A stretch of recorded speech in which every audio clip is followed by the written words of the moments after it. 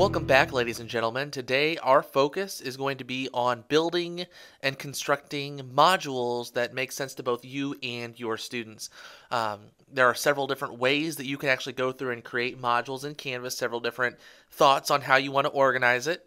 We'll focus on two primary ways to organize our content. Either one is perfectly acceptable. Just depends on your comfort level of utilizing Canvas and all of the features that it has. So we'll dive into both of those and talk a little bit about some of the features that you can use in modules to keep kids on task. So we will do all those things moving forward. To start, we're going to go ahead and go on the left-hand side here and click into modules. And as you can see in this course, I will already have some modules built. This is a previous course that I used to teach. So we're going to go ahead and actually create a new module and practice within that. So I'll just title this new module. We'll add it, and it will add down here at the bottom.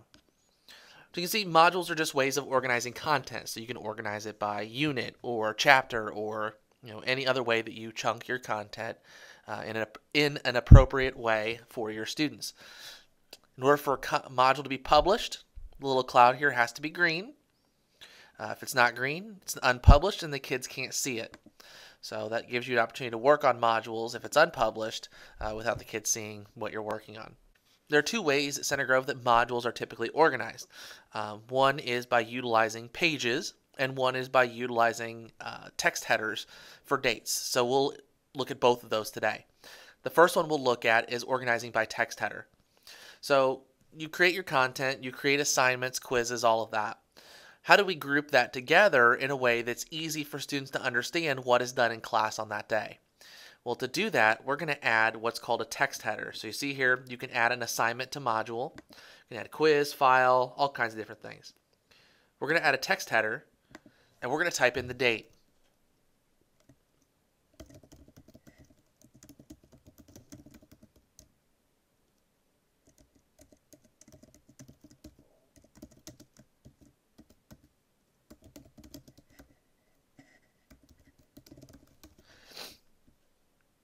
Notice I've included 2 days because we're on a red-white day schedule. If you're not on a red-white calendar, you can just keep it as 1 day, but this was what works at Center Grove High School. And so you see, this is just a text header. There's nothing that's clickable here. It's not a link, but it's a way that you can organize content within modules. So if we're going to add an assignment here, we can just click and we can add an assignment that we've already created or add a new assignment. We can add quizzes, a whole bunch of different things. So I'll add that item there, and I will add, so we'll add this here.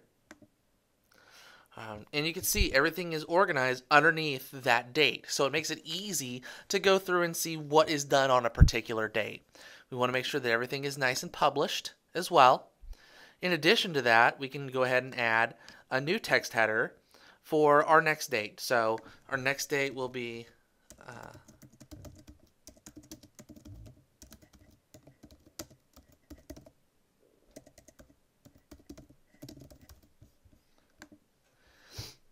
and you can see, and then you would add the content for the next days underneath that.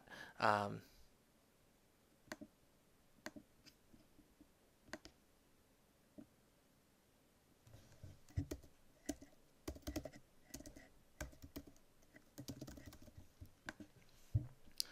then you can see you could add the content directly underneath that. So it's just a way to kind of organize your modules in a way that makes sense to you and makes sense to the kids.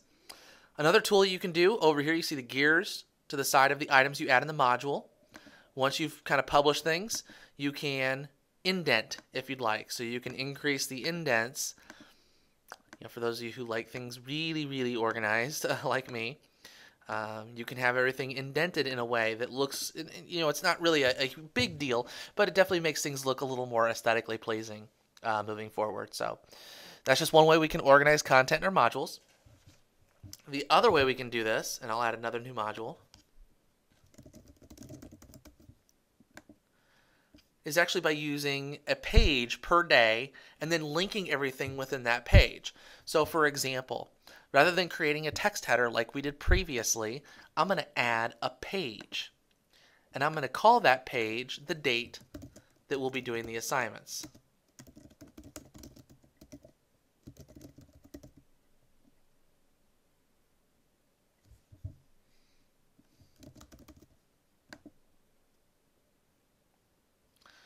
So I have my module, I have my content page. I'm going to go ahead and publish both of those.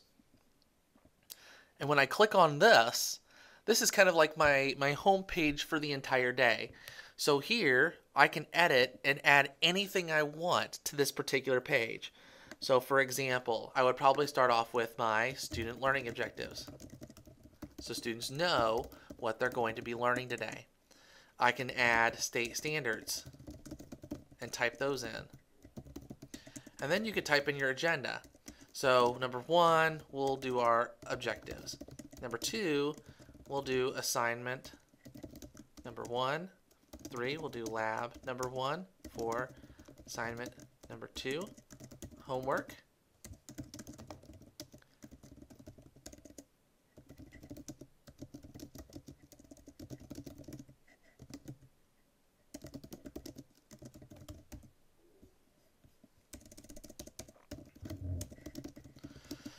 So you can see I can add a lot more information to this. I can put my objectives, my standards, my agenda, and my homework. But what's really nice is that you can actually create these links to go to the assignments that you want them to do.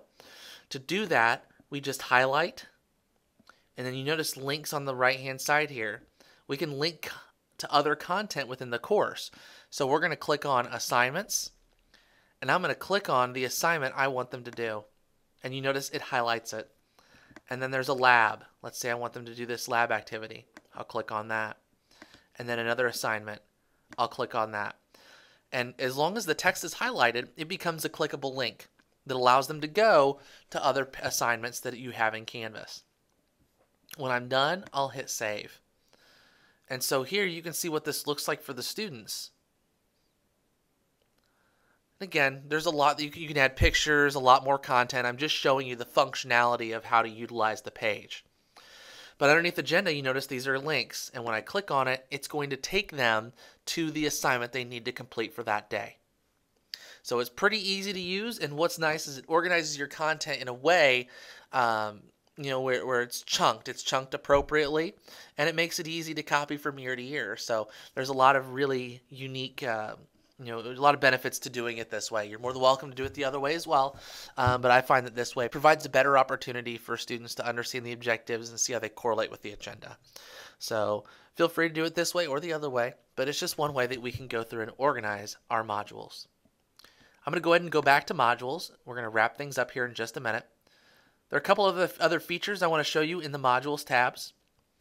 So I'll go back up here, and with the module gear, I'll click on that and click on edit, and it actually provides some resources for me where I can actually control what students have access to and when they have access to it. I can click lock module and have it unlock at a certain date. I can add prerequisites. Do I want them to go through the previous module before moving on to the next one? I can do that and add other prerequisite modules as well before they move forward. I can add a requirement within the module. So in order for students to be able to move on, they must complete all the requirements. I can make them move through in a sequential order, or I can also have them complete certain requirements. So for the Martian in the car, they have to submit the assignment before they can move on to the next one. If I want to add another requirement, I can click that below and have them add another one.